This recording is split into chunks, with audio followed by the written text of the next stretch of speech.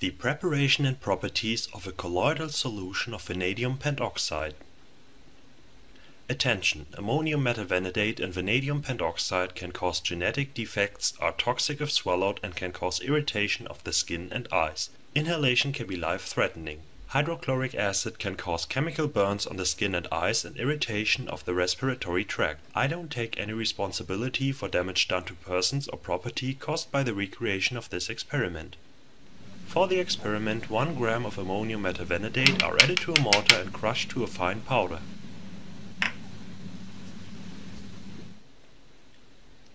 Then a small amount of water is added and it is crushed again.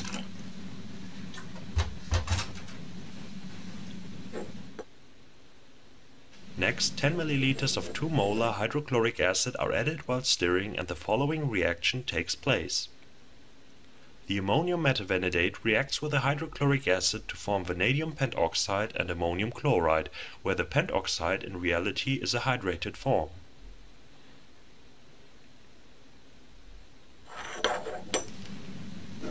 The precipitate is filtered off and washed out of the mortar with distilled water.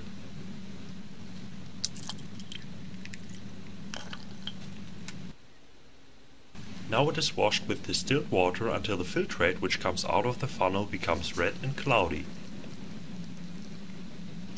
Washing it is important because the ammonium chloride would disturb the further experiment.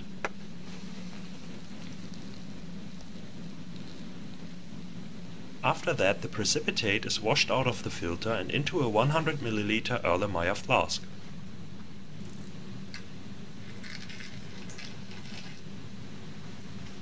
On the flask a new mark was added for 100 ml because usually the original markings are very inaccurate. A 100 ml volumetric flask could also be used instead. Then the flask was filled up with distilled water and closed. Within half an hour the solution became clear. The rest of the solid dissolves within several hours. This is called peptization, which describes a dissolving coagulated colloid.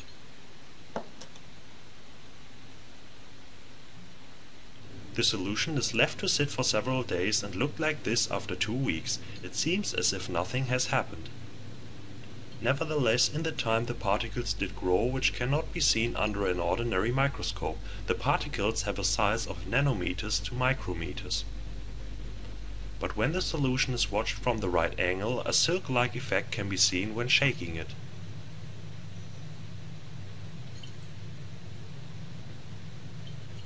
The particles are rod-shaped, which causes them to align to the direction of the current.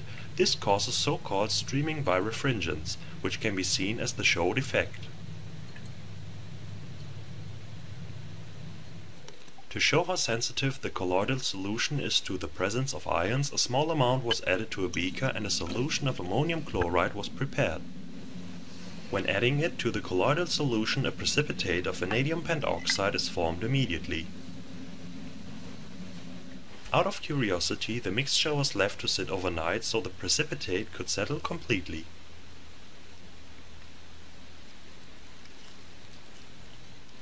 Then the solid was carefully removed from the beaker with a spatula. The mass of vanadium pentoxide can be easily cut and could be used to make ammonium metavanadate again. The whole process is also called sol-gel process. In it, the colloidal solution is called a sol, the growth of the particles is called aggregation, and the precipitate is called gel.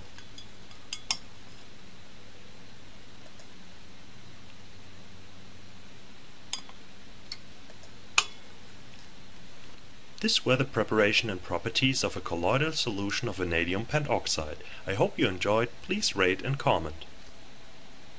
If you're interested in making ammonium metavanadate, you can watch my video about it here. Otherwise, you can watch my last video here.